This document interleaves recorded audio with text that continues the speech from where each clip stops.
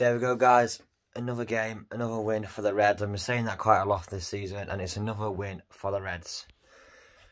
Huddersfield versus Barnsley. It would have been a beautiful away day to go to today. Huddersfield away is always a great away day. We've got a great fan base. Obviously, the Yorkshire rival banter is always great in that stand where you sit next to each other in the same stand. We took them on today. Them obviously still in relegation battle. They do have a bit of a gap between them and Derby below them. But we've come away 1-0. A 1-0 thrashing, I'd like to say. And as you can see by the title, DIKE with the overhead kick has won us the game. And what a goal it was. Like I say, a 1-0 thrashing. I'll get more into it, but we should have had 4 or 5 tonight. I think Huddersfield have one shot on target. We defended beautifully. And second half, we really got going. We missed a few. We created some great chances. We missed loads of chances. I think Huddersfield cleared the ball off the line about 4 times, so fair play to them for that. But we could have had 4 or 5 tonight. But we've won 1-0. We've got the 3 points. And I do believe, as I'm speaking, Reading have just drew 0-0 as their game were like a minute or 2 after ours. And they have drew 0-0, which is beautiful. So we now have a little bit of a gap on Reading, even though we dropped points last week. We come into this game obviously off the back of some great form, and we slipped up against Coventry, who outplayed us on the day and got the win and secured their safety, I do believe, mathematically. Or it's there and thereabouts for them. Like I said, they beat us tactically and they beat us on the pitch 2-0, so fair play to them and Mark Robins. And these come into this game still down there, but like I say, with a bit of leeway. I think they were on 47 before the game and Derby were on 43, so they'd have to lose every single game for them to go down, but I think Huddersfield will be just about safe.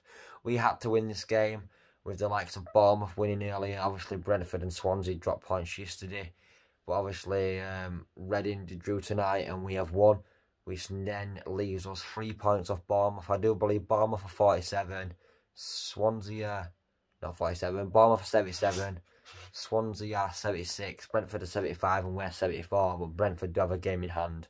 But yeah, with 4 points, I do believe it's 4 points in front of Reading with 3 games to play. So if you can win one and draw 1, I do think that's us mathematically done, or there or thereabouts. So it's in our hands basically. I do believe they have some 2 tough games coming up. We've got Rotherham, who lost again tonight despite going 1-0 up in the 3rd minute. They're going to be scrapping for their lives, and I'm not sure who Reading have got. But yeah, today, first half, Huddersfield defenders nullified us. We couldn't create that much. We had a few half chances. Woodrow had a pop shot from edge of box, which went down the keeper's throat in the first half. Fraser had a pop shot edge of box that went down the keeper's throat in the first half. They were the main 2 chances. There were a penalty shout, but it was too distant for me. The second half, we came out a different team. DK came on for Fraser just before half time. Apparently, Fraser pulled up with something, but I'm not sure how long he'll be out for or what's wrong with him. But we'll find that out soon from when the journalists tweet. But the second half, we turned it on. DK made a huge difference. We had so many chances. The crossing from Mowat that puts it deep into the box where the ref panics and blows the whistle and gives them a free kick. They were so dangerous for us tonight. Obviously, DK, massive threat in the air. Morris, when he gets on the ball, he just runs at players. We ended up playing Callum Britton in the middle for the last 15 minutes, which were nice to see. And I thought Sawball did great back in centre half. We defended great. Shout out to Callum Britton though. The interception that he did, Huddersfield did have a breakaway, and he did an incredible interception which started the attack. It ended up with Morris on the left-hand side, who shimmied past his man, dinked it over, and DK, well, I wouldn't say on mark, but he had a lot of room, and he put the overhead kick into the back of the net to put us 1-0 up, and that won us the game. Like I say, we had so many chances. One where one of their keepers headed it off the underside of the bar, then Hellick hit it onto the crossbar. They cleared it off the line another 3 times.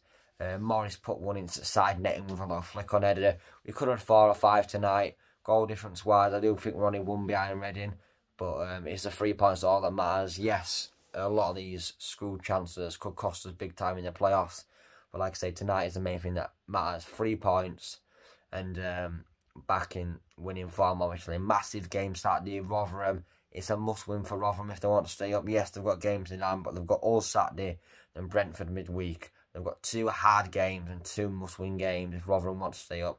So they're going to be up for it. Another great game that'd be to go to for fans against Rotherham. You know, massive Yorkshire derby, but unfortunately we're not there. We've got the 3 points tonight, and Reading have dropped points, which is beautiful. And we're only 3 points off Bournemouth in 3rd.